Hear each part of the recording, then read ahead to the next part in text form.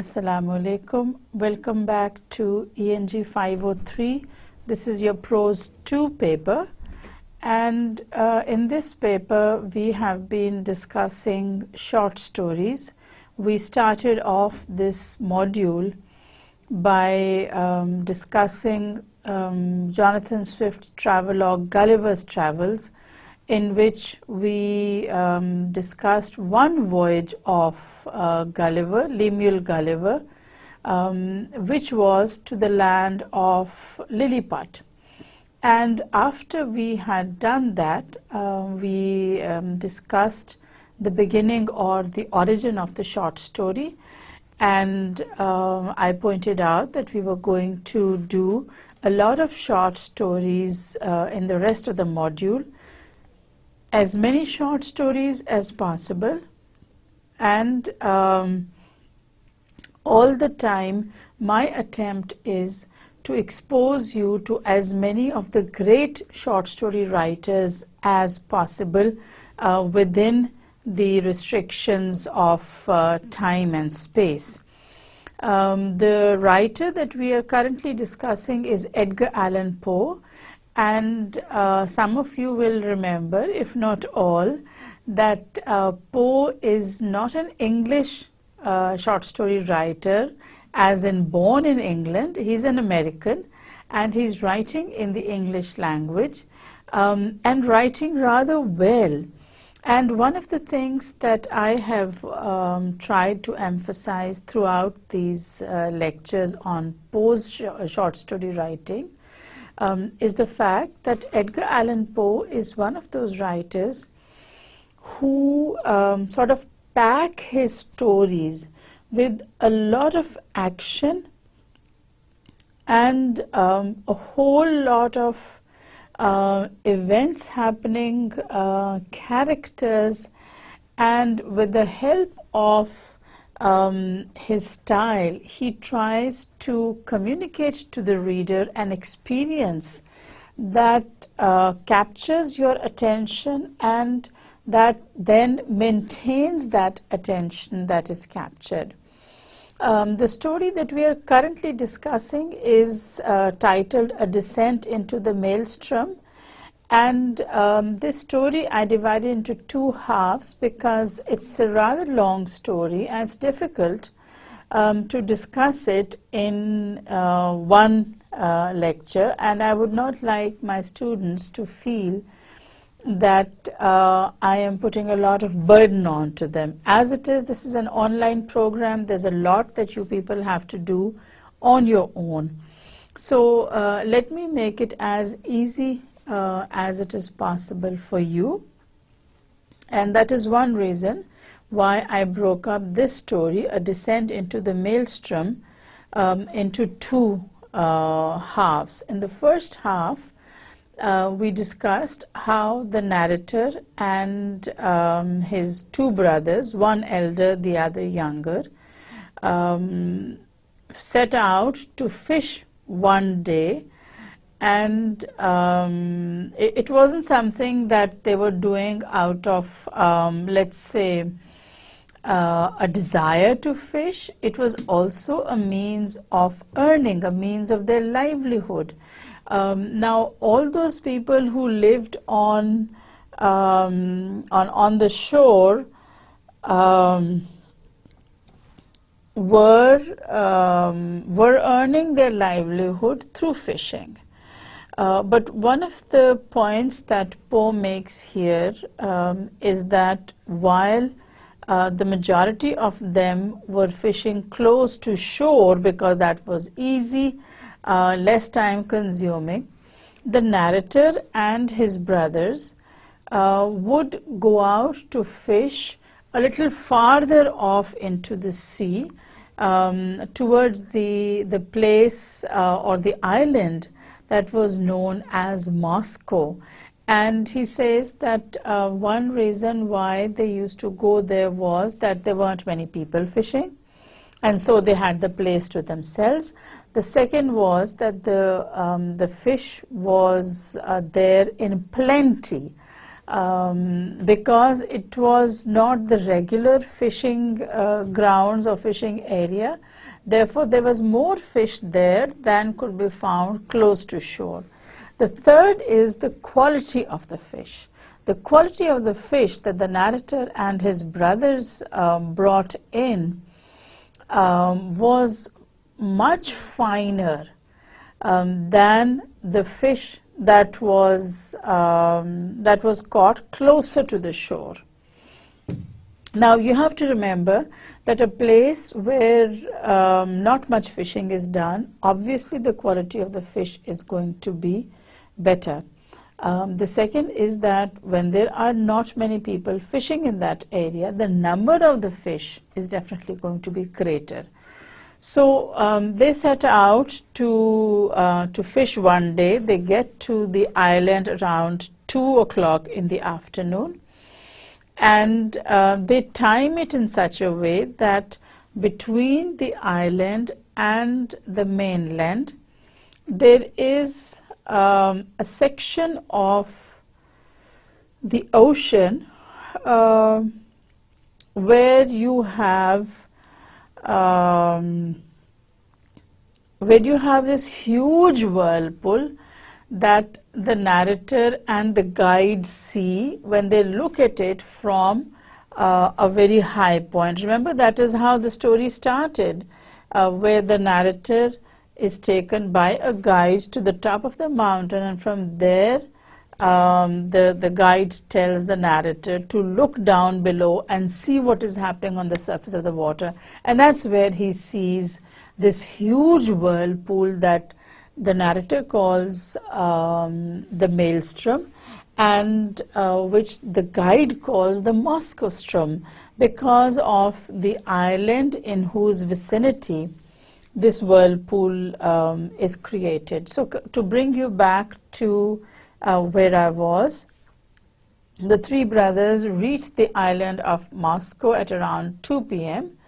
and in order to get back home safely, they have to make sure that they leave at 7 in the evening. If they delayed from 7 o'clock, that small window that they get in crossing over the whirlpool, that is lost, and then no human being can go from one side of the whirlpool to the other side. So the narrator and his brothers, they set out from the island of Moscow, not realizing that there has been a difference in the pattern.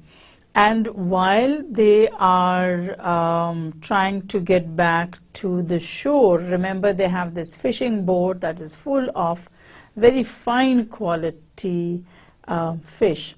So with this fishing boat piled high, they make the return journey, and soon they realize that the weather, the environmental conditions are not really in their favor. A storm comes up. The narrator's younger brother lashes himself or ties himself to the main mast of the boat so that he will be secure. But the main mast is one of the first objects that is broken and sort of thrown away to the winds. So the narrator loses his younger brother that way, and he is afraid that he has lost the elder brother also, until the elder brother shouts in his ear and says, "I am here."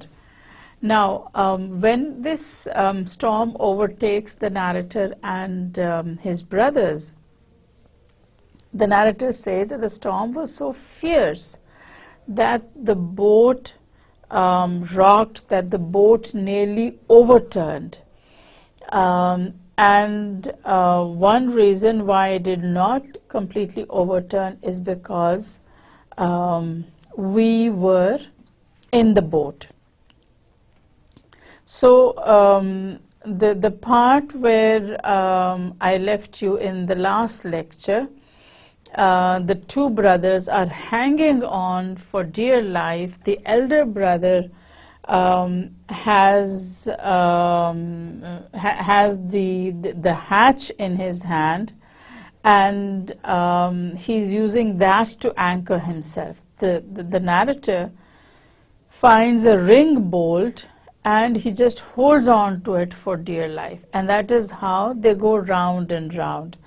And the elder brother realizes before the younger brother, before the narrator, the fact that they are over what they call the Ström. They are already over this whirling body of water, and there's not much that they can do about it. So that was the point at which we left off. The elder brother whispers just one word to the narrator, and that's enough to bring a whole sea of ideas to his mind.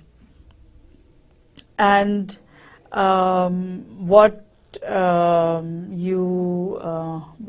you see here at this point is that the elder brother, because of his greater experience, realizes that they are in the Ström. So he shouts to his brother, and his brother is surprised, he's shocked, and he says, "How can that be? We left the island at 7 o'clock. We have time to make it back to shore, but let's see what has happened in the meanwhile."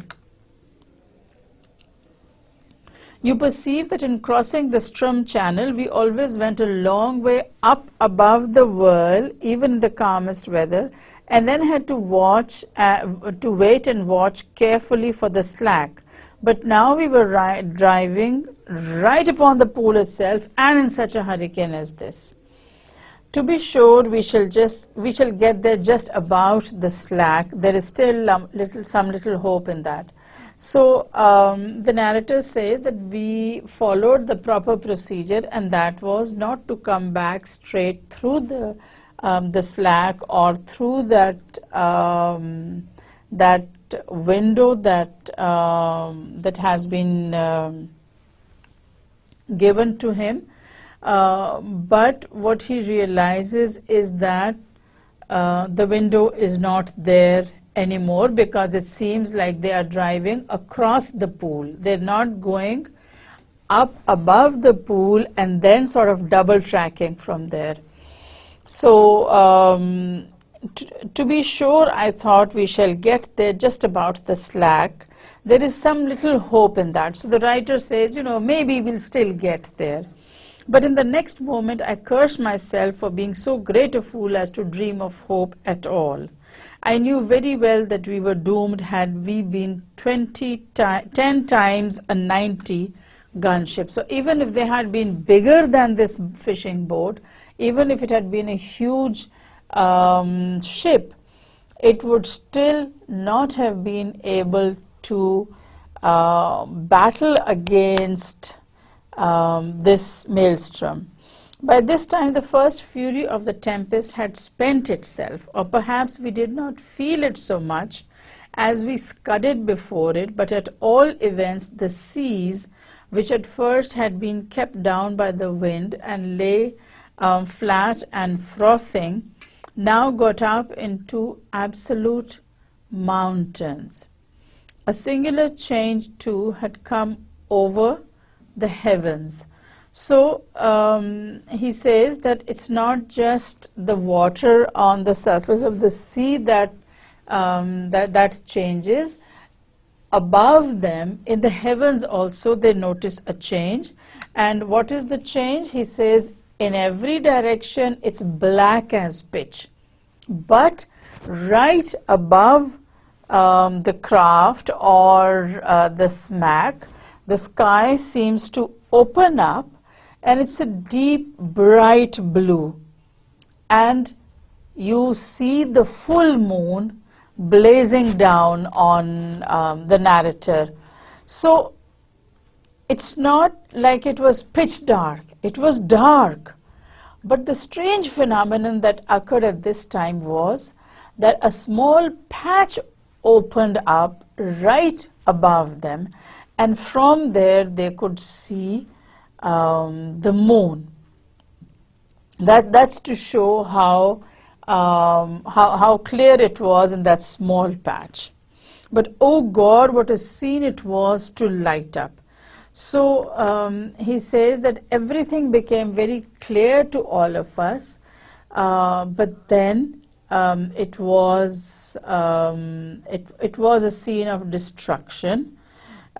He says, I now made 1 or 2 attempts to speak to my brother, but in some manner which I could not understand, the din had so increased, although I screamed at the top of my voice in his ear, he could not hear a single word. Presently he shook his head, looking as pale as death, and held up one of his fingers as if to say, listen.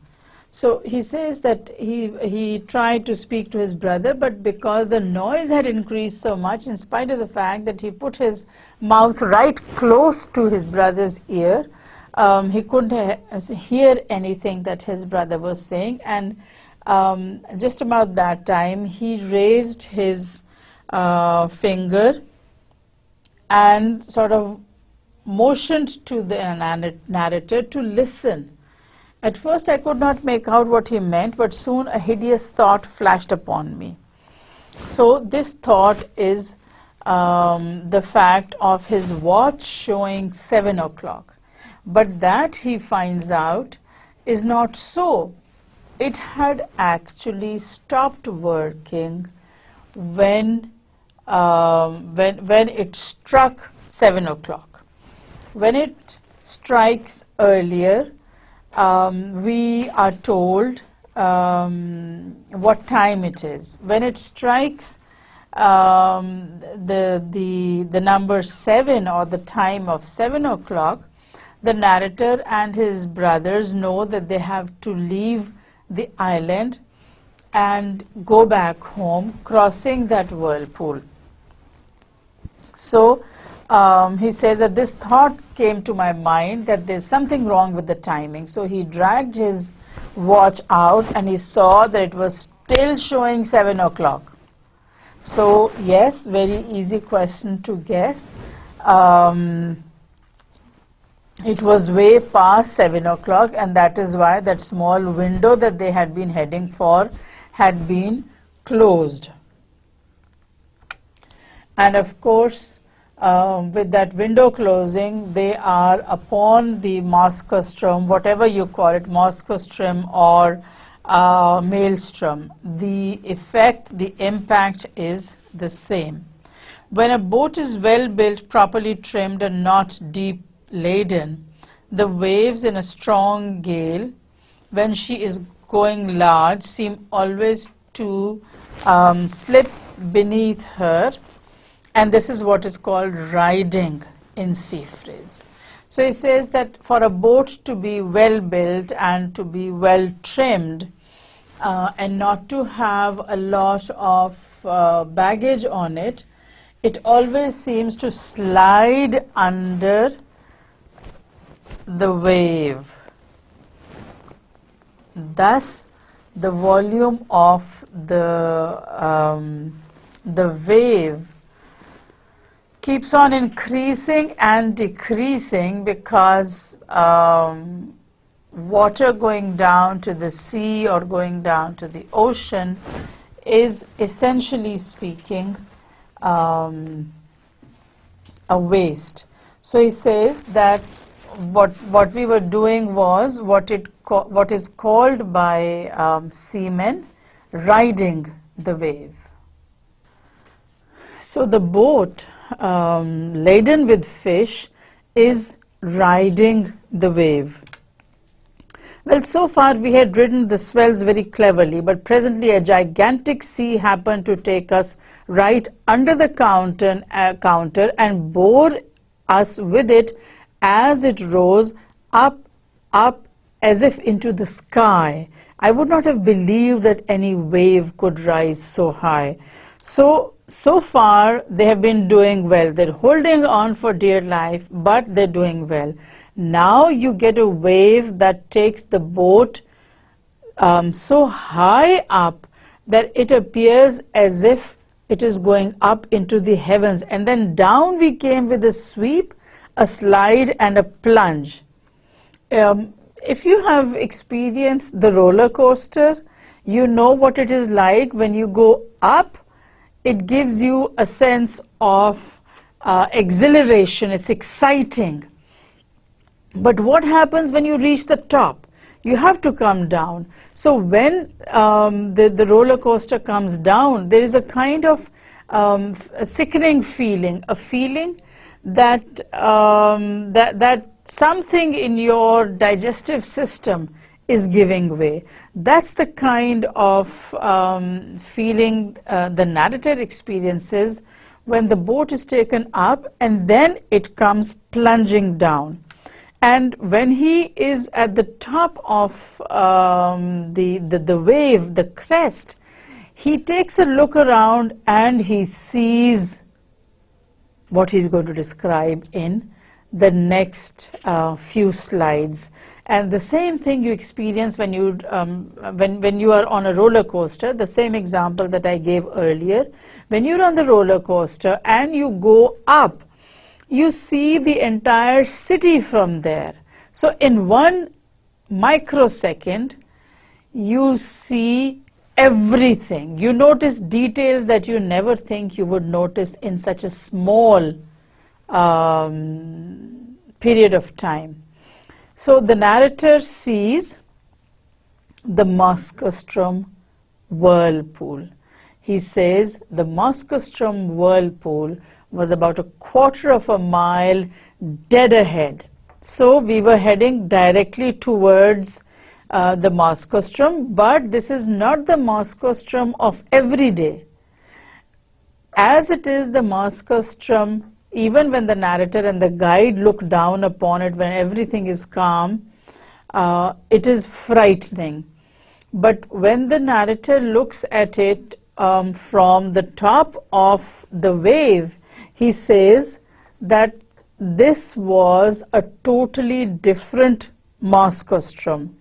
And it was the image was so frightening that he closes his eyes in horror, and it's almost involuntary when he closes his eyes, because he doesn't want to see how horrifying it's going to be.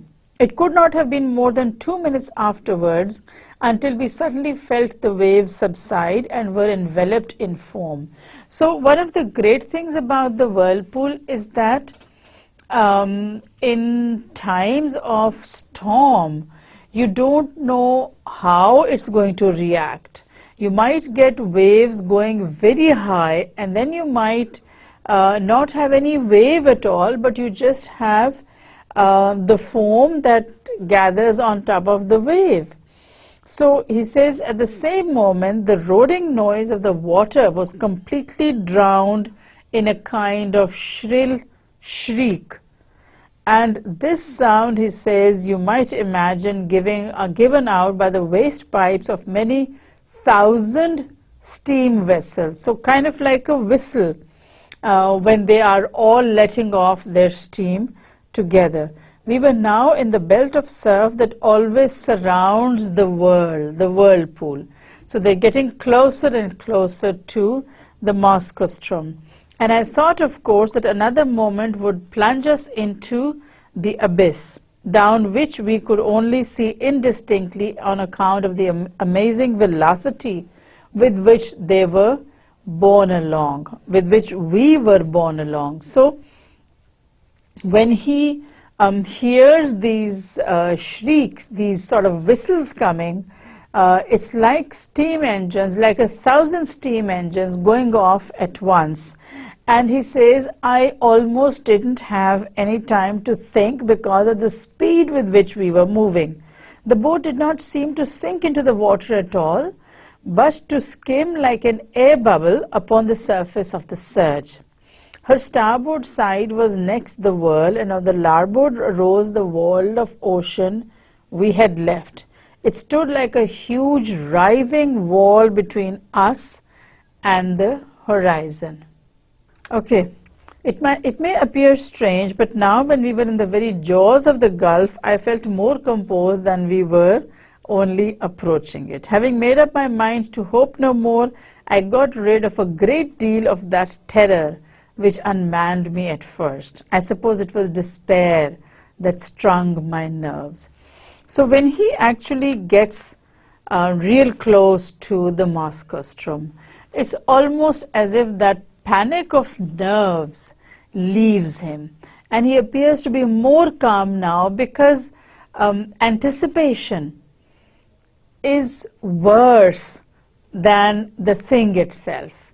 And that is what Poe's narrator describes here.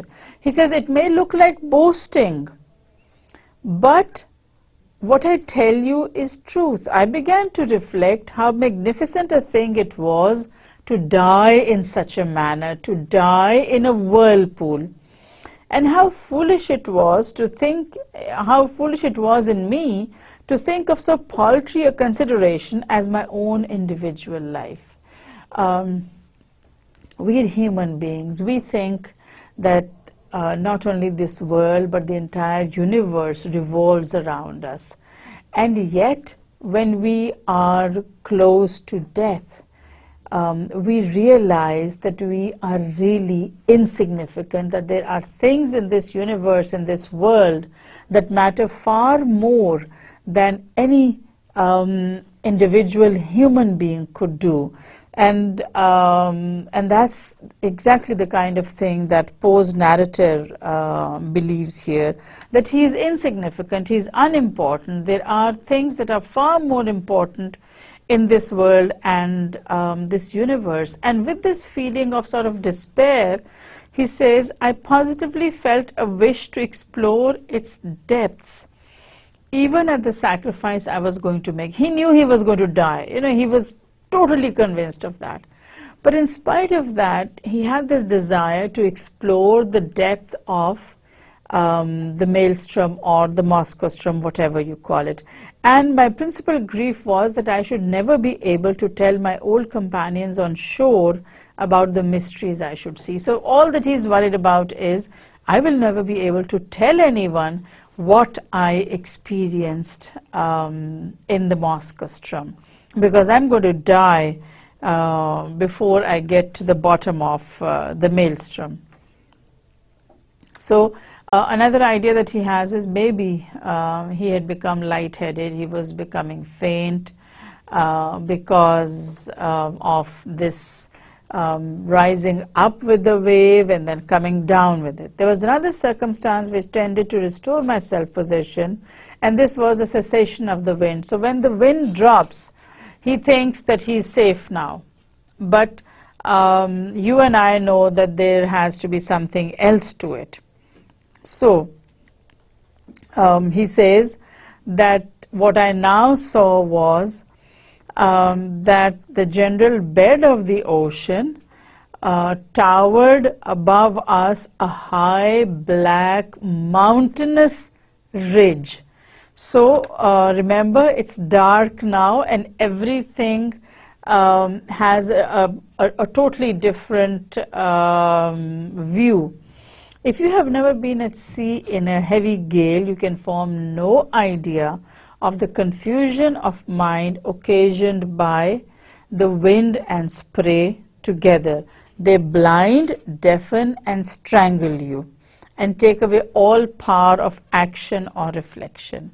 But we were now in great measure rid of these annoyances, just as death-condemned felons in prison are allowed petty indulgences, forbidden them while their doom is yet uncertain. So he starts off this slide by saying that people who have not been on sea in a strong wind cannot imagine what that does to you. it makes you despair of everything. You lose hope totally, because now the narrator feels that he and his brother, it is only a matter of time before they just die and are wiped out.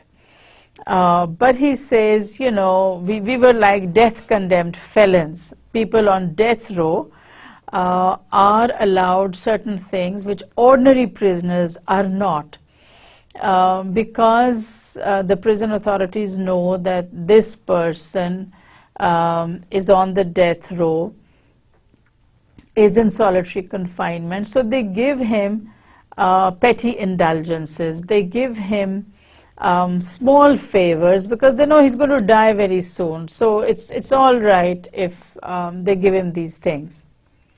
So the narrator feels that this is the end. There can be nothing more beyond this. How often we made the circuit of the belt, it is impossible to say. So he says, I lost track of how many times we whirled round. We careered round and round for perhaps an hour, flying rather than floating, and getting gradually more and more into the middle of the surge, and then nearer and nearer to its horrible inner edge. So they're going round and round, but he says, I don't know how many times we went round. What I did know was that each time we were going round, we were going deeper into the funnel. So they start at the very top, and then they work their way downwards, and he is convinced that when they reach the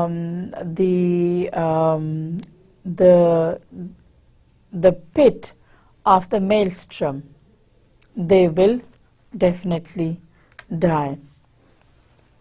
All this time I had never let go of the ring bolt. Remember, the narrator is holding on to the ring bolt of the boat. My brother was at the stern, holding on to a small empty water cask. Now what happens at this time is that something goes wrong with his elder brother. You know, he's been exposed to so much trauma in this short span of time that perhaps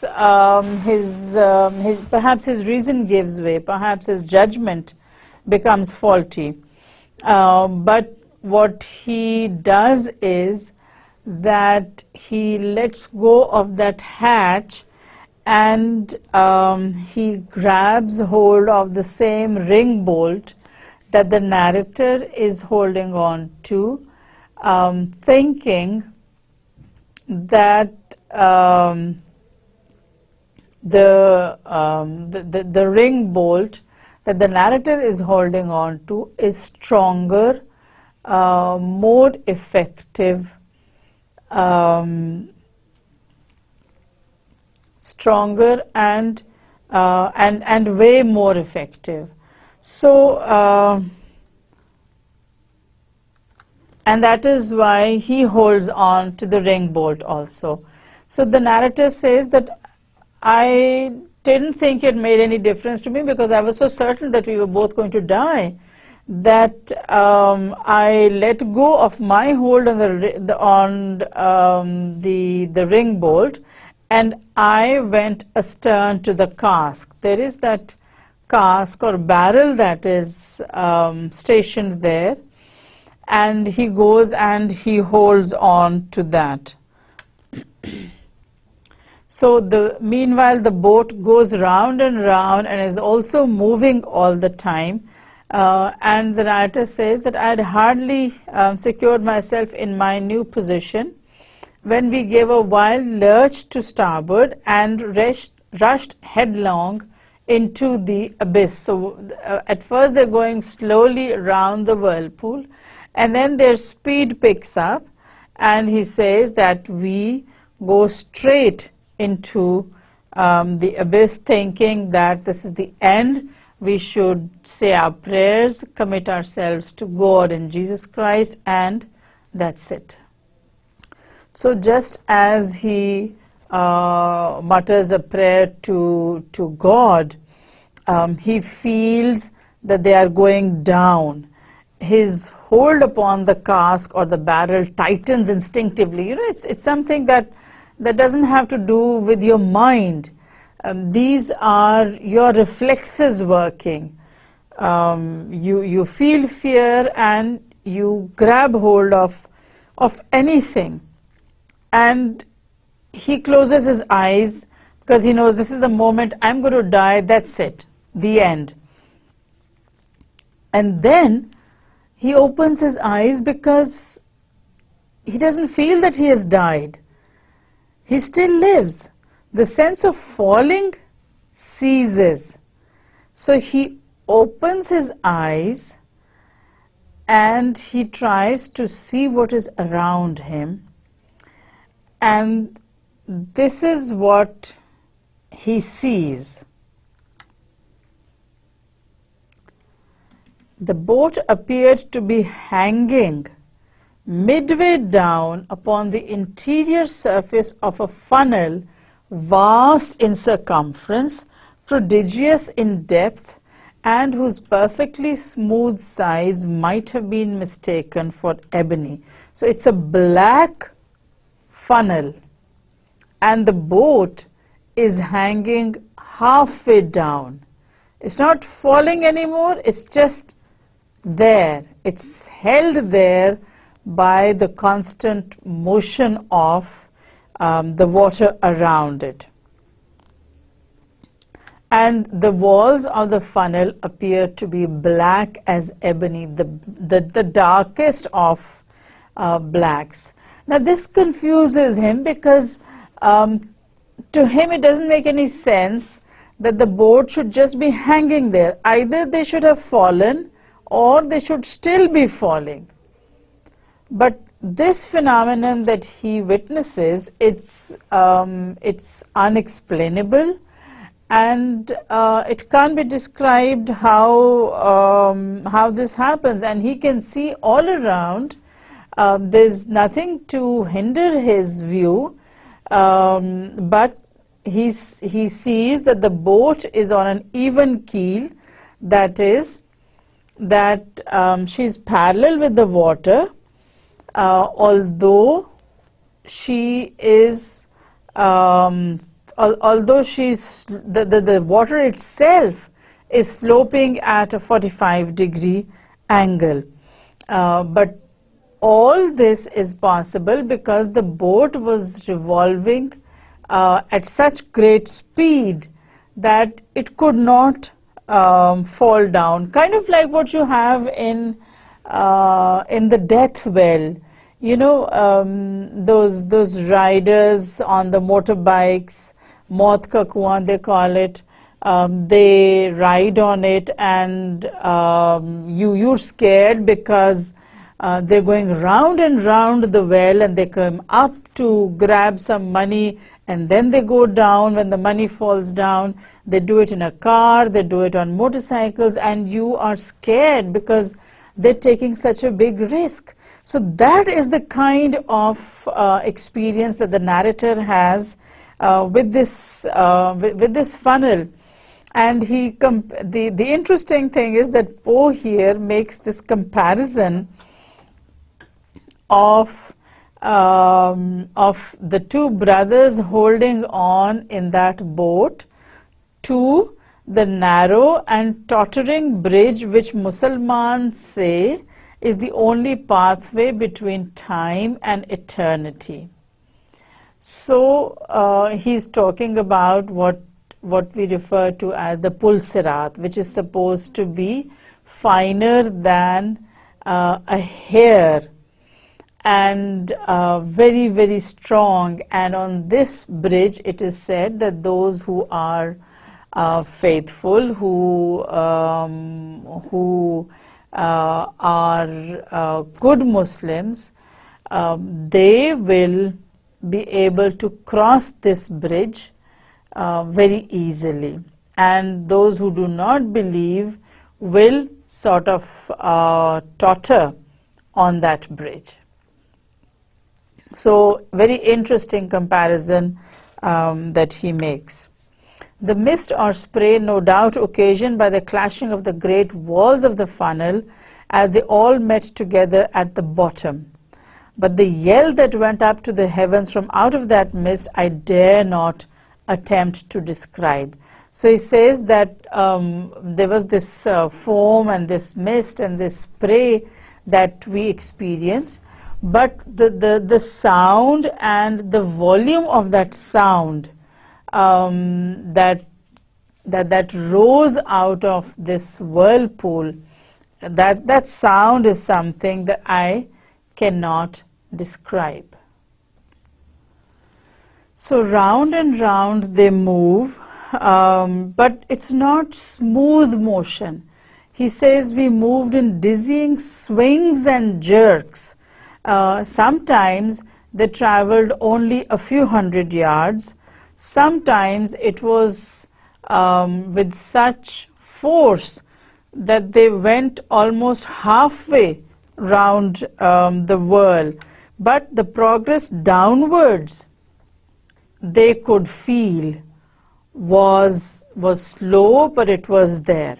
Looking about me upon the wide waste of liquid ebony on which we were thus borne, I perceived that our boat was not the only object in the embrace of the world. So this is the time at which he looks around him and he sees that there are other objects in the whirlpool. There are huge pieces of wood that have been caught in this whirlpool.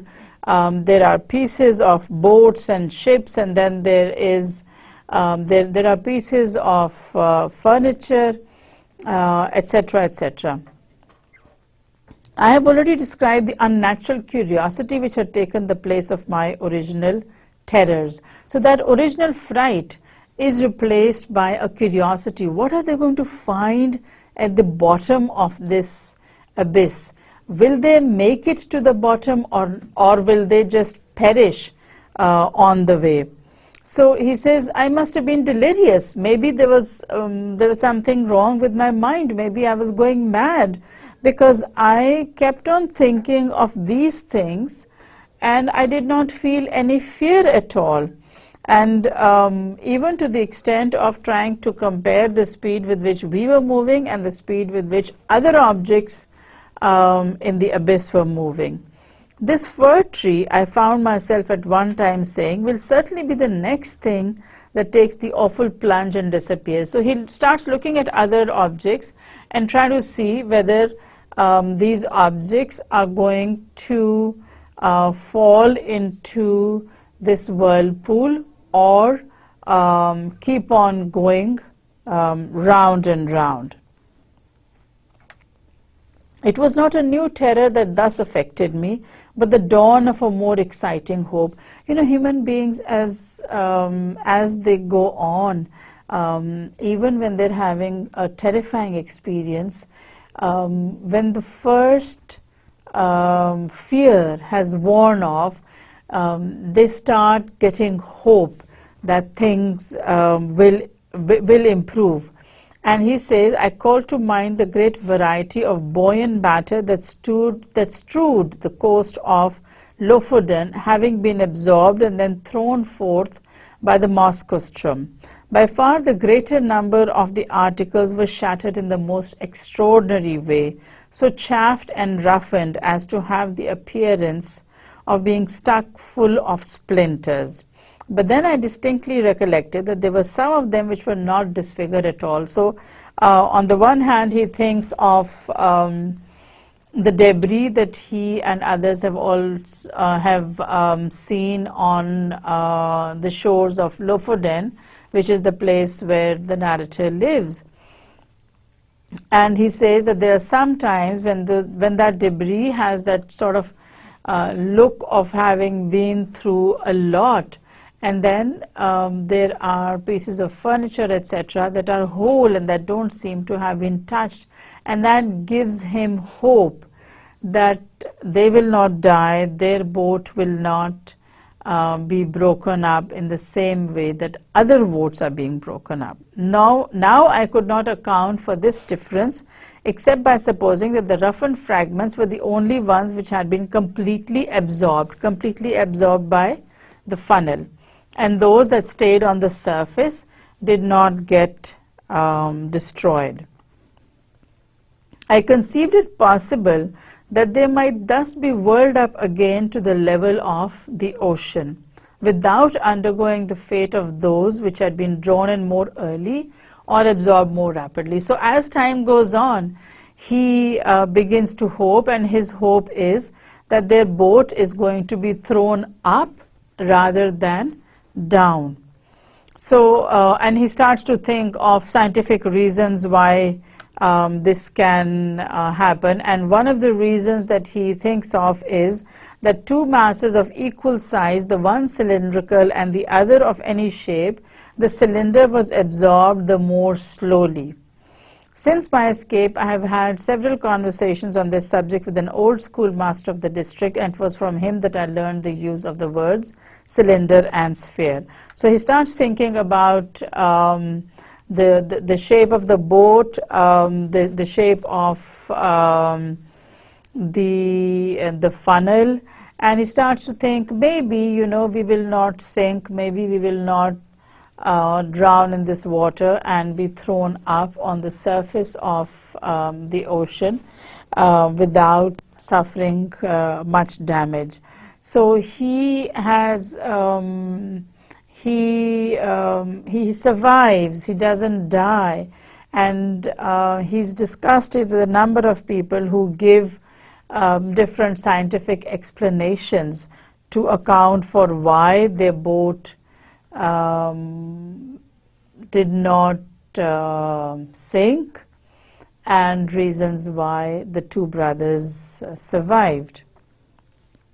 So one of the things that he sort of decides is that he should tie himself to the water cask on which with which he is holding on, because the water cask is hollow and he has a greater chance of survival if he leaves the boat and he just sort of floats onto the water cask. So he does that, and he tries to make his brother understand also what he was trying to do. But the brother doesn't like the idea at all, although the narrator tries to explain to him what he is doing and why he is doing it. But because of the position in which he is caught, and because of the lack of communication between them, there's so much noise, the situation is life-threatening, so his brother doesn't understand what he's trying to do, and he refuses to move from his station by the ring bolt, as Poe calls it. It was impossible to reach him. The narrator could not get at him physically, and so he resigns him to his fate, and he lashes himself to the cask, and once he has tied himself to the cask, he throws himself along with the cask into the water. And the result is what he had hoped it might be, as it is myself who now tell you this tale, and as you are already in possession of the mode in which this escape was effected, and must therefore anticipate all that I have farther to say. So he says that the same cask which is now in your possession was the one on which I tied myself, and I threw myself into the water, and because of the principles of buoyancy, the barrel did not sink, as he says that the boat did, because once he left the boat with the barrel, the boat went round 2 or 3 times, and soon it sank into that abyss, into that whirlpool, taking with it his beloved elder brother. So his brother drowns, he survives, and he says, the barrel to which I was attached sunk very little farther than half the distance between the bottom of the gulf and the spot at which he had leaped overboard. So it doesn't travel further, but what happens is that gradually the gyrations of the whirlpool grow slower and slower, and with the passage of time the froth and that rainbow effect disappeared, and the bottom of the gulf itself seemed to rise up. The sky was clear by that time, the winds had gone down, the full moon was setting in the west, and he finds himself tied to the cask on the surface of the ocean in full view of the shores of Lofoten and above the spot where the pool of the Moscow Ström had been. So this was the hour of the slack. This was the time when the whirlpool subsided, and that is how he survives being in the Moscow Ström or in the maelström, and then he's carried towards the shore. A boat picked me up, exhausted from fatigue. Obviously, he had undergone so much trauma that he was physically and mentally exhausted. And he says, I was speechless from the memory of its horror. Losing two brothers within a matter of hours would horrify anyone. Those who drew me on board were my old mates and daily companions, but they knew me no more. So changed was his appearance that the people who picked him up in the boat were his companions. They were people he dealt with every day, but none of them believed that this was the same person who had gone in the morning to get fish close to the island of Moscow. My hair had been raven black the day before. Now it was as white as you see it now. So you remember at the very beginning of the story, the narrator refers to the guide as an old man. They say too that the whole expression of my countenance had changed. So he had lines on his face. He didn't look the young man that he was. And he says, from that day onwards, my hair has been black. I have the look of an old man. So to take you back to the beginning of today's lecture, we started from halfway of the short story A Descent into the Maelstrom by Edgar Allan Poe. And in this half, Poe has tried to tell us what the guide had experienced. Remember, there are two narrators in this story. One is the narrator who starts off the story in the first person, and then he switches to the guide who then narrates the story of how it is that he looks very old but is not actually old. So then he tells the story of how he and his brothers went fishing, and the special place where they fished they had chosen because of the number of fish that you could catch in a short time, and because of the quality of the fish. As he says, that the fish close to the Moscow Ström is fine fish. So one evening when they are coming back from there, they get caught in this maelstrom or the storm that rises up, and the narrator realizes that it is because he has missed that window during which the sea was calm. And the reason why that happens is because his watch has stopped.